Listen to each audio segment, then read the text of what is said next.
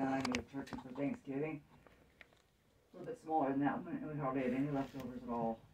So I think if they make turkeys like skinnier these days or something, I don't know. Yeah. Not like they used to be, so I wouldn't anticipate a ton of leftovers. Okay, whatever. I'm just letting you know they're really skimpy. Okay. Hey, good morning. JD Niger, Word of Truth. Bible teaching with Jeff Deloach. Welcome. All praises, honor, and glory to the Most High, the Heavenly Father, the only begotten Son, and the Holy Spirit. Heavenly Father, bless the message. Give my brothers and sisters ears to hear and eyes to see spiritual things. See through the carnal. See through the veil. The angels are close. The spiritual realm is behind a thin veil. If we could see through that veil, we'd be shocked, amazed, and in awe, astonished at what we'd see. We have faith that what's going on behind the veil is for our good. The Lord has protection for us. Keep that protection going, the hedge. We give thanks and praises every day for everything you've done, everything you're going to do, and everything you will do for us in the future. We love you, we honor you, we praise you, we thank you. And then when we're done thanking you, we thank you some more. Because you are our God and we are your children. Amen. So, we're going to start moving again. That last video, I just wanted to get some of that stuff that was on my mind out. You can ponder on that for yourselves. So we're in chapter 4 of the book of Acts of the Apostles. And Peter was just talking about how the world comes against the saints. Why do the heathens rage? Why do they plot? Why do these people plot against us? Even though it's going to be futile, they're going to lose in the end. They can't see the end. They don't have the ability to comprehend that there's no way to overcome God. But and David was amazed by this thousands of years ago, or whenever it was that he was on the earth. We know they've toyed with our timelines, so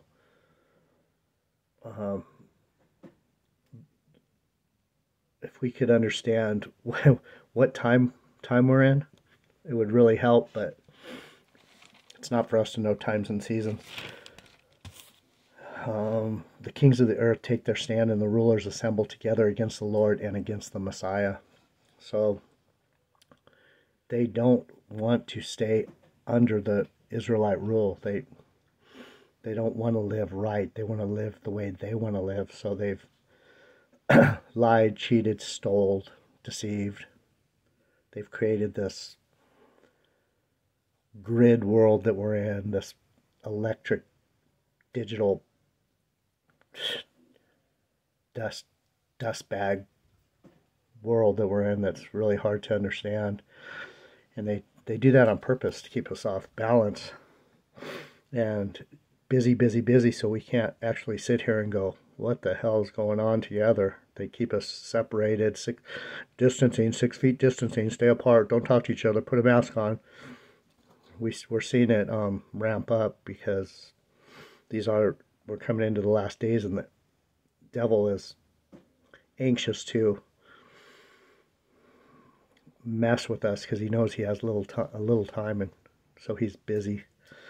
It says, for in fact the city of both Herod and Pontius Pilate with the Gentiles assembled against the people of Israel and the holy servants of Jesus, whom you anointed, to do whatever your hand and your will had predestined to take place. And now, Lord, consider their threats and grant that your servants may speak your word with all boldness.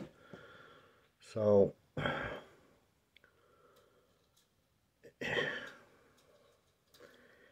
the understanding of a servant of God is not easy for most people. It's confusing. It sounds like gibberish. It doesn't register because we've been taken into such a low vibration.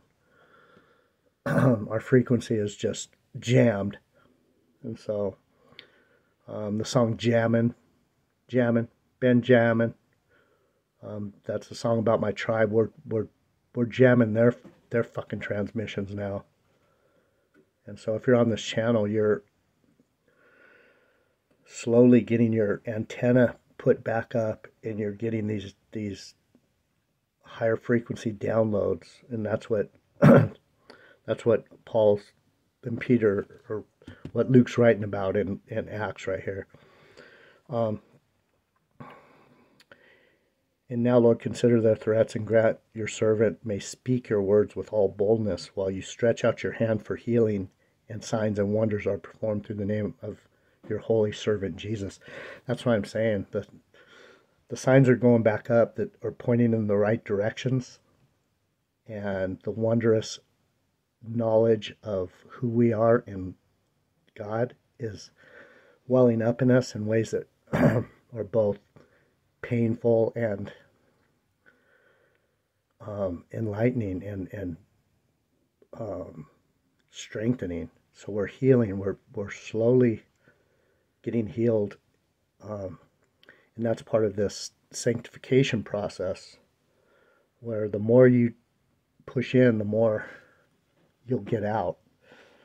So thanks for being here and listening, because it's not all for me. It's a lot of this is aimed at anyone who's willing to understand, and they're actually interested in understanding who they are in the Lord and working towards those goals. Let me continue. Verse 31, Acts chapter 4.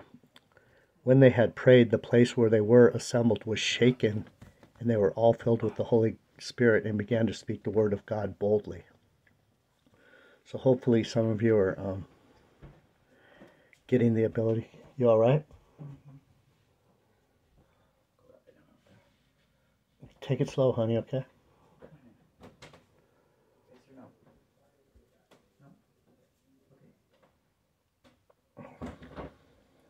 I'm really out of my element right now. This one could be very abusive. And so I'm trying to make it to Thursday. Get the fuck out of here. So anyway, they began to speak the word of God boldly, all things in common. Now the entire group of those who believed were of one heart and mind, and no one claimed that any of his possessions was his own, but instead they held everything in common. With great power, the apostles were giving testimony to the resurrection of the Lord Jesus, and great grace was on all of them. So what's grace? It's not fucking Tony Baloney tries to say it's, oh, you got a 5-day grace period from your rant. You have a short, grace means you have a short period of time before you're going to have to straighten your act out and stop sinning. Dumb as a fucking rock. Dumb as a fucking rock. Grace, biblical grace, is undeserved favor. We don't deserve anything good. We're dirty, rotten, sinful, fleshy, carnal pieces of shit. The sooner you get that through your head, the easier it is to understand the Bible. If you think you're something, if you think this is something, you are fucking out of your mind. You're deluded. You're insane. So when it says, let me read it again. I don't know why we have to go so slow on these things, because there's people out there that are just not very smart. They don't know the Bible.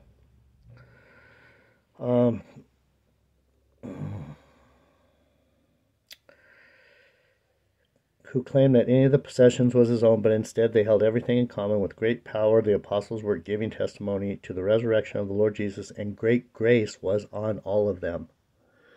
So this sanctification process that I keep talking about, this is going to be a major theme of the new covenant. And that's why these idiots, these devils, talk about grace in such sophomoric, idiotic, imbecilic ways, because they don't understand. They don't have the Holy Spirit. This is the whole book. This whole story is how the Holy Spirit works through a man, or men, or saints, or angels, or spiritual beings on a higher vibrational level. Do you understand?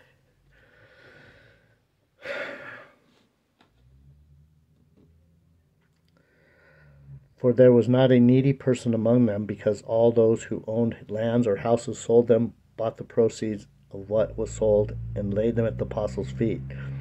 This was then distributed to each person as any had need. Joseph, a Levite from Cyprus by birth, the one the apostles called Barnabas, which is translated son of encouragement. Slovakia.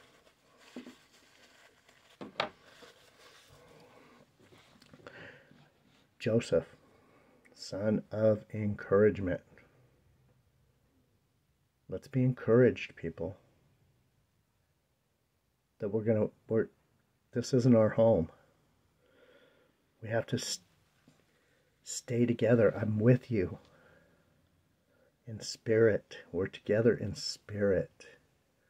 Moto X, Cindy Cromartie, Sackcloth Prophet, Ahmad Gabar, Jake.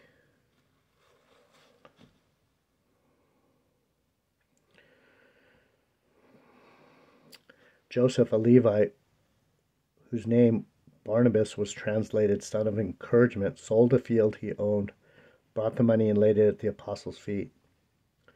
And then it goes into the story of Ananias. I guess I could read it. You know the story. He held back. He was greedy. But a man named Ananias with his wife Sapphira sold a piece of property. However, he kept back part of the proceeds with his wife's knowledge and brought a portion of it and laid it at the apostles' feet. Ananias, Peter said, why has Satan filled your heart and to lie to the Holy Spirit and keep back part of the proceeds of the land? Wasn't it yours while you possessed it, and after it was sold, wasn't it at your disposal? Why is it that you planned this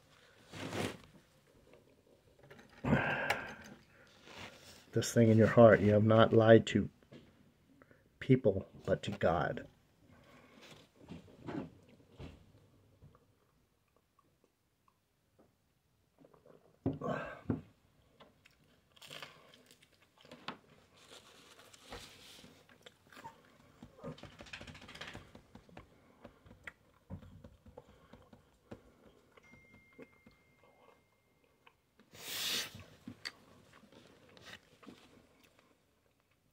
God sees everything we do.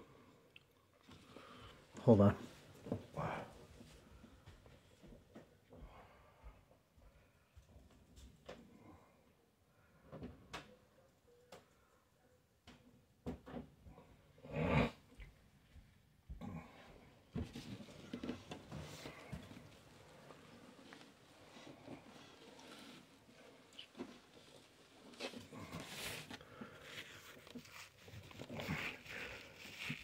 You have not lied to the people, but to God. When he heard these words, Ananias dropped dead, and a great fear came on all the people who heard. The young man got up, wrapped his body, and carried him out and buried him.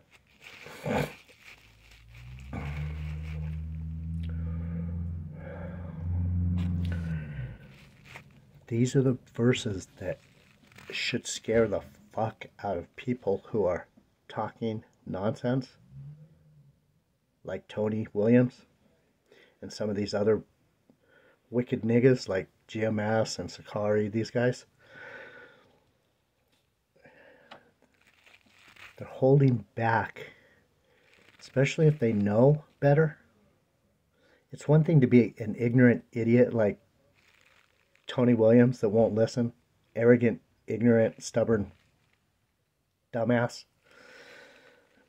But then there's people like Joel Osteen and Joyce Myers. They're they're doing the Bible for money.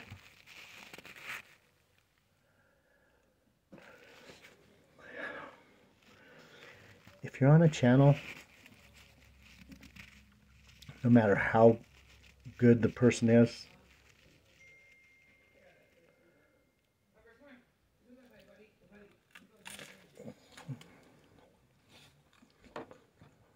be careful. I mean, I would rather have 2,000 subscribers and 80 good listeners. I don't need no money. I'd like to be able to go live. That way I could interact with you guys more. I'm not going to go on the comment boards and waste my time typing this and that. I have things to do in my life. I go on the comment boards of other people's channels to tell them this, that. I'll spend maybe a half hour a day typing something, and that's about it. Part of it's just typing for my videos, the title, this and that. So anyway, let me continue. And 3 hours later, his wife, Sapphira, came in not knowing what had happened. Tell me, Peter asked. Did you sell the land for this price? Yes, she said, for that price. These fucking people yell. These people fucking yell. Can you hear her yelling out there? They don't know how to use their indoor voice. There's no indoor voice. Drives me nuts.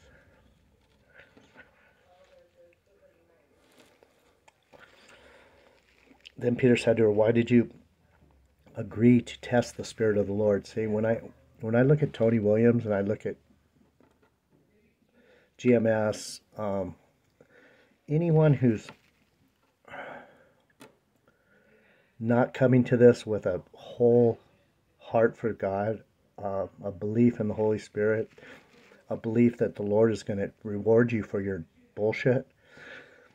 See, I'm very careful. It might not be the most sensationalist.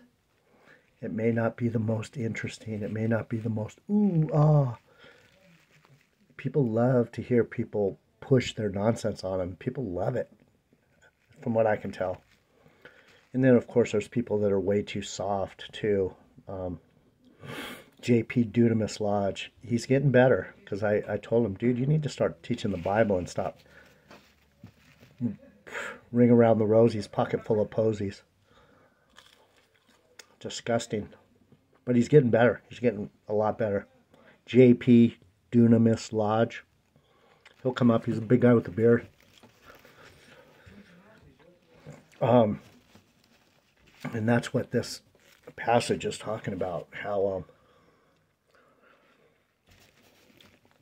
do you have anything to say about God? Do you have anything to say about Jesus? Are you really talking about what this book is saying? Or are you just twisting it to fit your cuckoo vain imagination and things that you heard and things that you want to be? I want to be this guy. I want to be the guy. Believe me, you don't want my job. You don't want to be a prophet. You do not. Some of you have those giftings, and you know what I mean. Some of you are Israel. You know what I'm talking about. Chosen? Chosen for what? So, is it 9 o'clock yet? 8:54. I'm finding out right now. Why do you test the Lord? Look, the feet of those who have buried your husband are at the door, and they will carry you out. Instantly she dropped dead at his feet. When the young men came in, they found her dead and carried her out and buried her beside her husband. Then great fear came on the whole church and on all who heard these things.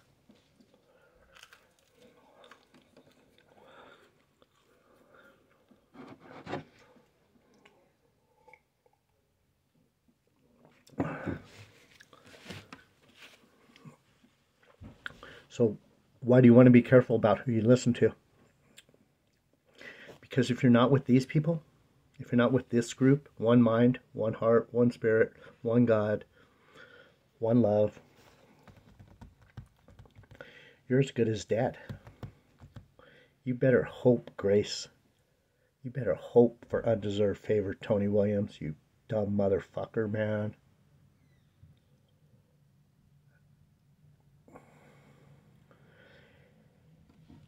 I probably knew more about the Bible when I was 18 years old than this man knows at 42 or however old he is. But I waited till I was 50, 60 years old, 59 years old, to actually feel like I had enough knowledge, wisdom, and ability to teach. Why? Why did I wait that long? Why? Because I was waiting till I felt like I wasn't going to fuck myself.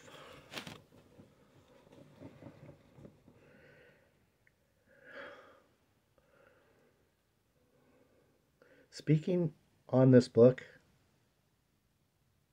people think it's a game. It's not a game. Verse 12, Acts chapter 5 we're in now.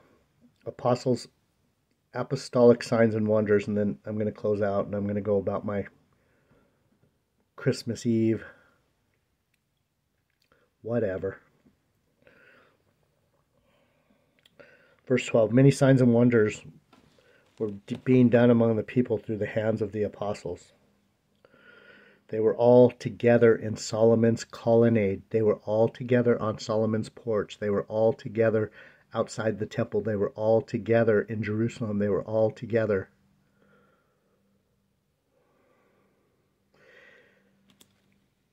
Do you see what I'm saying about we're better together? There is no not together. Either you're in or you're out. There's a lot of people walking on top of the fence. And when that wind comes, that strong wind of the Spirit, like it said back here, still in the book of Acts, I will pour out my Spirit on all people. That's the spirit of judgment, people. That's where we're at. People are getting blown off the fence into the dark side of the wall. They're getting blown away by their own stupidity, their own ignorance, their own arrogance, their own... I'm telling you, man, the Spirit is not... The Spirit of God is no joke. And for people to handle this Bible with such lack of respect... So they were all together on Solomon's colonnade. That means they're on Jesus' porch. They're in Jesus' land. They're on the porch of Jesus' house. Solomon is Jesus. That's the son of David. Get it through your head in the regeneration. Solomon is the wisest man. He is the son of David. He is Jesus Christ. So they're on Solomon's porch. No one else dared to join them, but the people spoke well of them.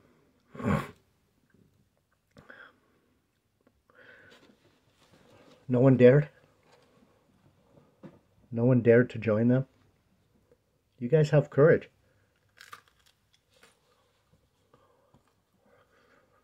To come over here with me?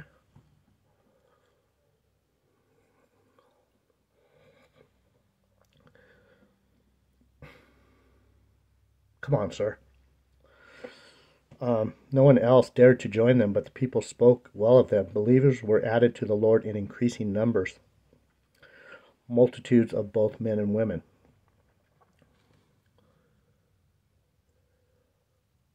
Why is it so slow now? Why? Hopefully these people that are learning the wrong stuff, the Lord loves them anyway. Hopefully, I'm hoping that's what it is.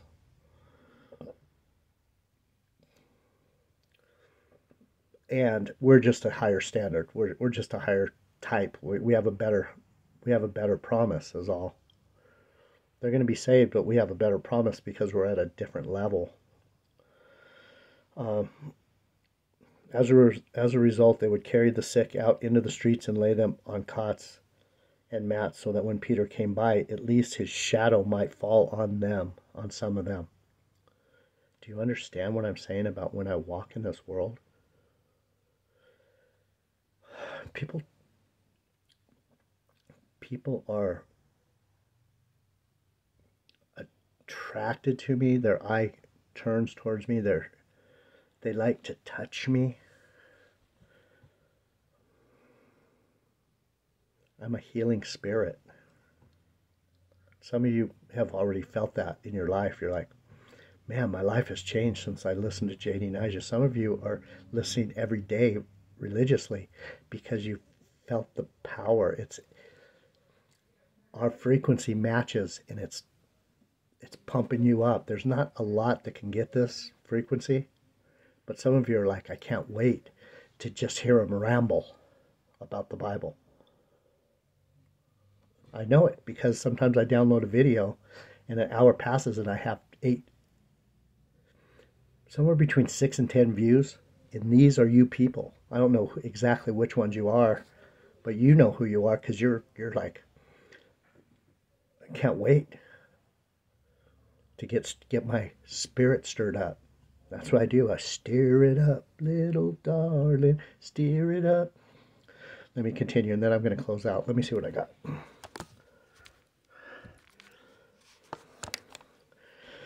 I'm done. Let me finish this passage, and then in and out of prison will be the next one. In addition, a multitude came together from the towns surrounding Jerusalem, bringing the sick and those who were tormented by unclean spirits, and they were all healed. Some people like being sick. They like being victims. That's why they listen to GMS and Tony Baloney and these type of idiots. They like being sick. They like being a victim. J.D. Nija, Word of Truth. I love you guys. Till tomorrow, I'm out.